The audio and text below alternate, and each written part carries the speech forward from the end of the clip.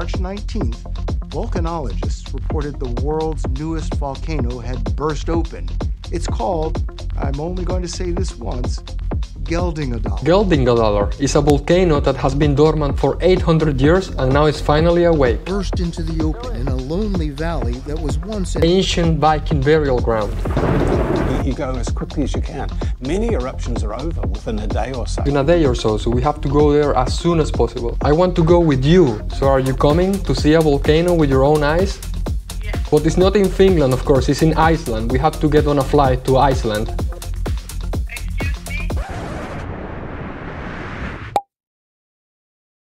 me? Like, of course, obviously. So it doesn't matter then, you still want to go and see the volcano? Yes, I do want to see it. This is my first, like, real, like, traveling. Your first real traveling outside of Finland, to a country that is kind of far away. Yes, exactly. Okay, this one is going to be interesting.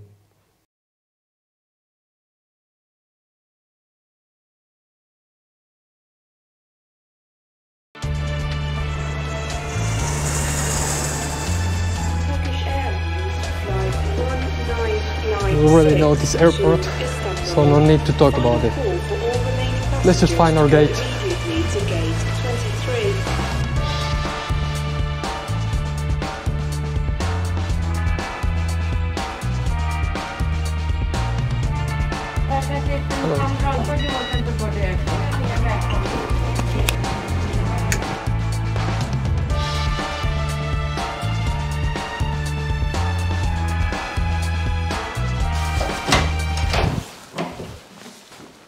Where are the birds?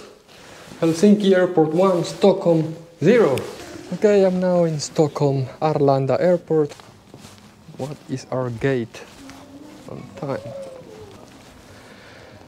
So here's the flight, Reykjavik. Yes, I was right, it's Iceland Air, because those are the ones that use 757s. Gate 8. The airport is quite full over there, so I'm gonna stay in this more peaceful area.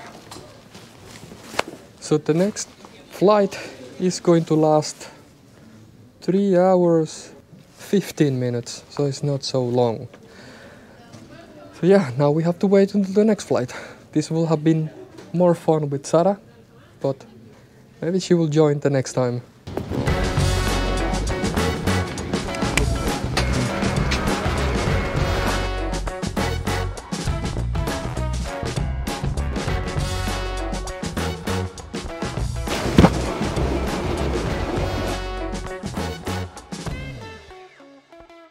Here we are in Reykjavik, Iceland. Iceland is famous for its dramatic landscapes full of waterfalls, geysers, hot springs and volcanoes. You probably don't remember, but 11 years ago another Icelandic volcano was being naughty. And the name of that volcano was Eyjafjallajökull, something like that. Volcanic ash has caused the worst disruption in air travel since 9/11. A spectacular sight in southern Iceland where a volcano is erupting near a glacier.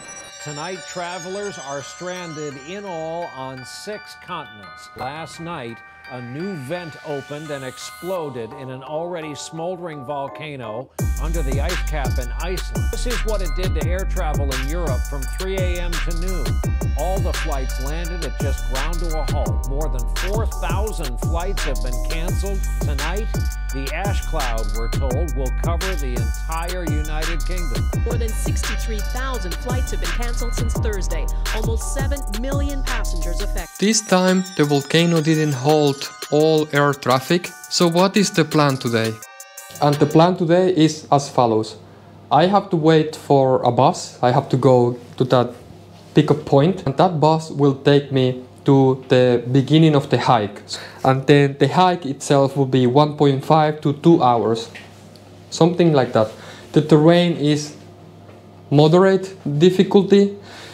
The path is not, at some points, is not very clear. Also, other people going all the time on the same path, so it won't be easy to get lost, I guess. I hope. Let's see how it goes. Now I will have to go quickly to get some supplies for today. The whole thing will last 6 hours, and then we will see the volcano. So let's go.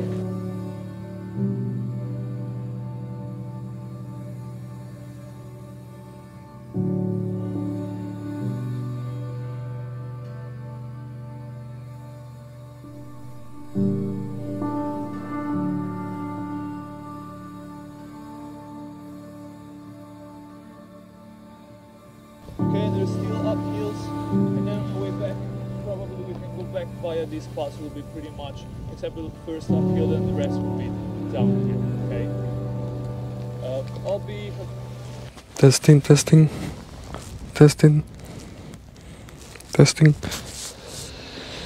Okay, guys, this is the start.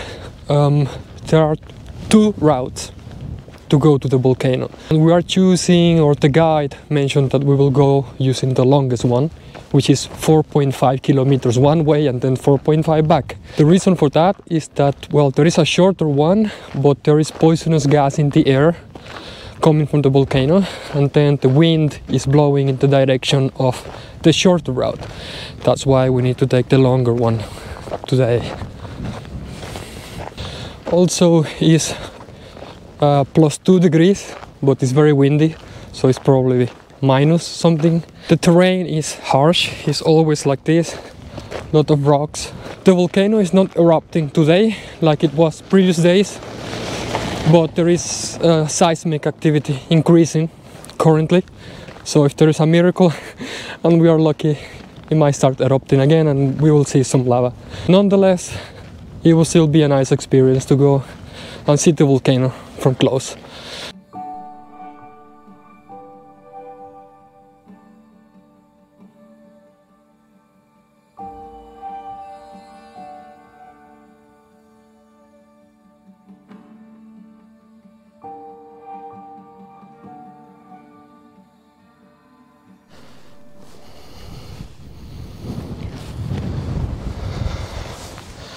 Okay, we're halfway there, and the guide was just explaining that that is an old lava field over there from the previous eruption 800 years ago.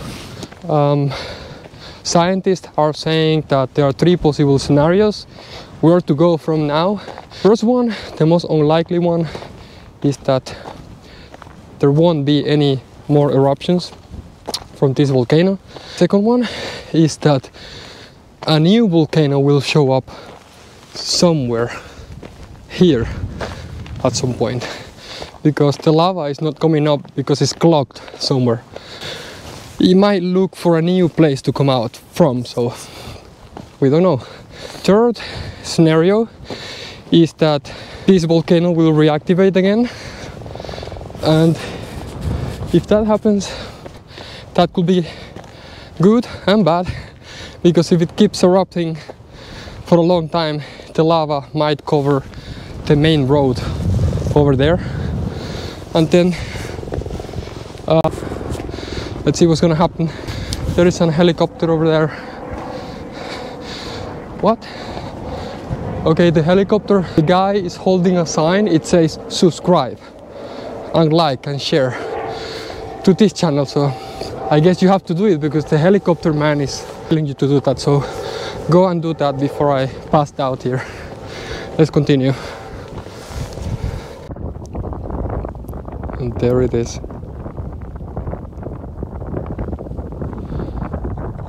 Not erupting at the moment.